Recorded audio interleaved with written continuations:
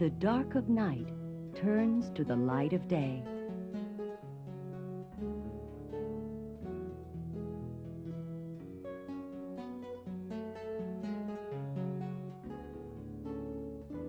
Cold winter snows melt to spring blossoms.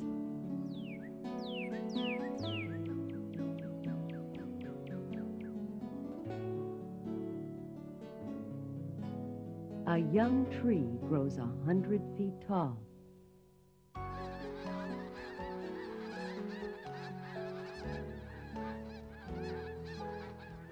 The world of nature is always changing. To survive, animals must adapt to all sorts of changes. Even nature must adapt to changes too.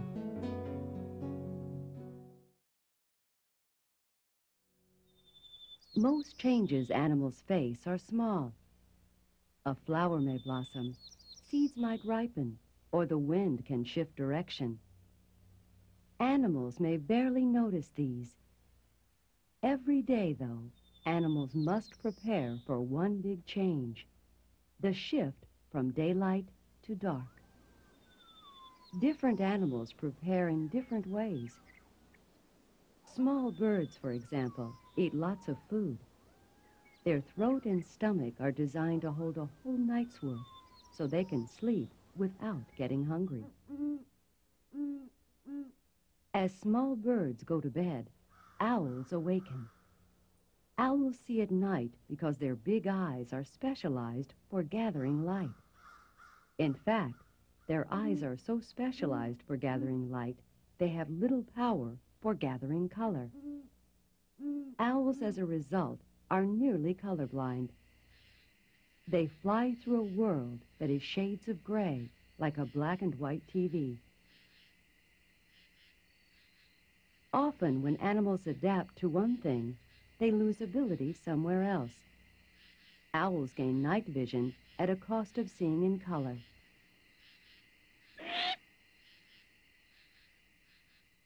As owls return to bed, gray squirrels greet a new day. It seems trading bed for breakfast always takes some adjustment.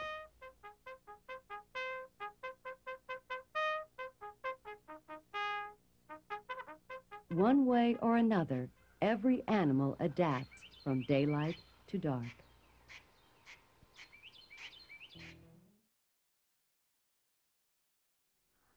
A number of animals sleep through the winter too. This is called hibernation.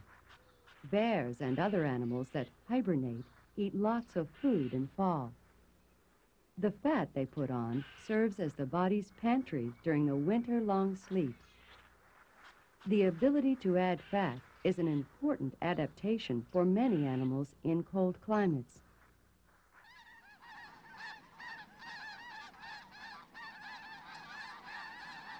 Other animals adapt to winter by migrating. Lots of birds migrate, and so do certain mammals. Caribou travel south hundreds of miles to wintering grounds, where they find food and shelter, though it is still very cold. Many animals bundle up for winter, too. White-tailed deer wear thin reddish fur in summer, then grow thick gray fur for winter. The fur insulates so well, deer can sleep on snow without melting it. Some weasels shed their brown summer coat in fall and then grow a white one. But not all weasels turn white. Weasels living in the south, where it rarely snows, stay brown year-round. They do not need to adapt to snowy weather.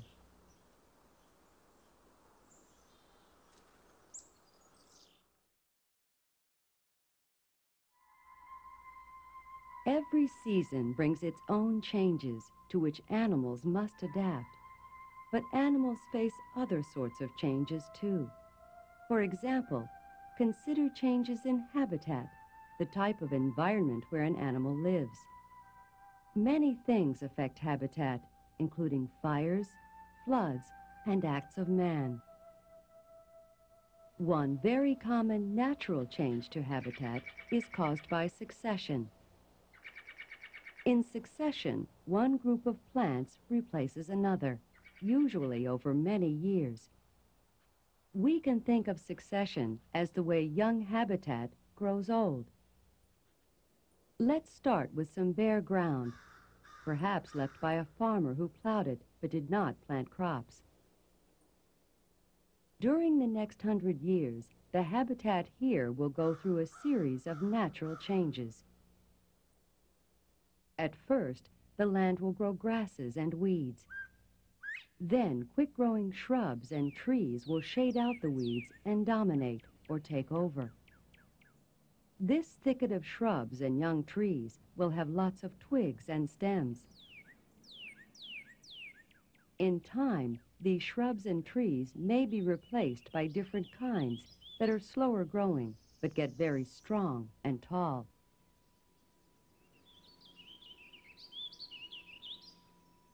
Once these big trees dominate, the habitat is mature. Mature habitat does not change for long periods of time.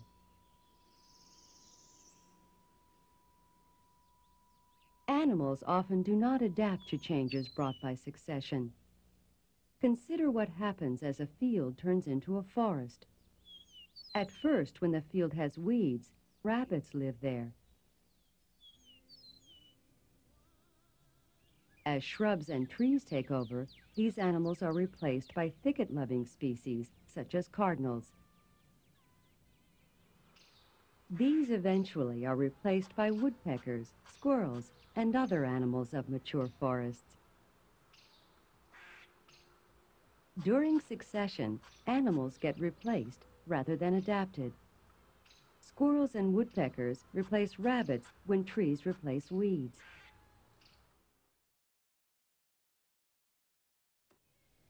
Most animals are adapted to live in a certain habitat.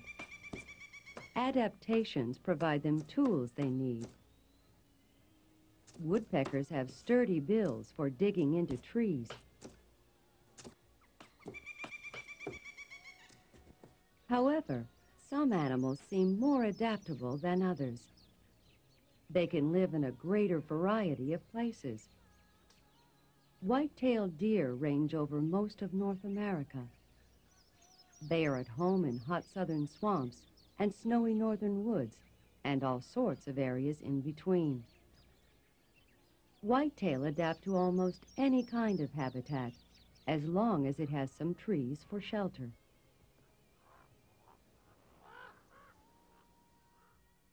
Other animals may not adapt so well. The red-cockaded woodpecker lives only in mature southern pine forests, where it finds old trees which suffer a disease that makes them easy to dig into.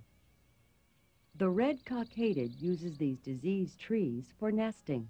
Without them, it will not nest. It cannot adapt. Animals like the red-cockaded woodpecker, which cannot adapt, sometimes become endangered. As the area where they live changes, their population shrinks.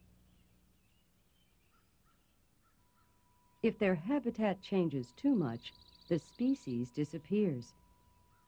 When no more live anywhere, the species is extinct. Extinction is a part of change in nature. Since life began on Earth, millions of species have become extinct. Among them were dinosaurs. We are not sure why dinosaurs disappeared millions of years ago, but it seems the Earth's climate changed and they could not adapt. As the dinosaurs disappeared, other kinds of animals did adapt, but over a very long time.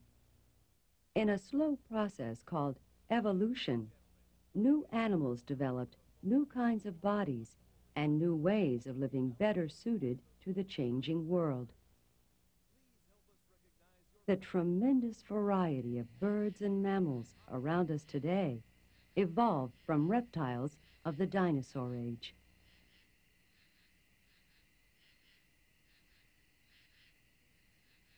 Evolution not only allows animals to adapt to changes, but also to take advantage of new opportunities. For example, mammals that can swim can live along streams or lakes. Other mammals that need little water can live in deserts. Through time, thousands and thousands of years, one kind of animal may split into many different groups, each one molded like clay to fit into a particular place. Evolution and adapting to changes continues today, perhaps faster than ever, because animals must now adapt to changes made by humans.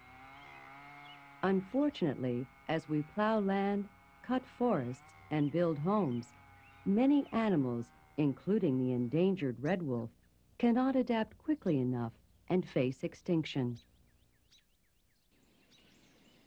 Other animals, though, are adapting, and we can see their changes. For example, cardinals are living farther north because they can now find winter food at our bird feeders. Also, many flies, cockroaches, and beetles adapt rapidly to insecticides, chemicals used to control pests. When these pests are no longer affected by these chemicals, we have to develop new insecticides to stay ahead of them.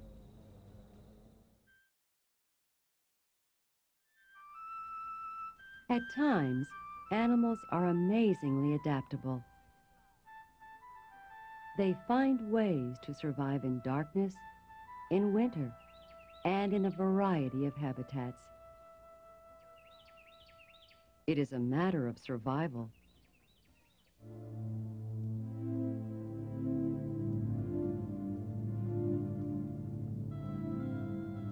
But there is also a limit to adaptability. A rabbit cannot live in treetops. A caribou cannot live in the tropics.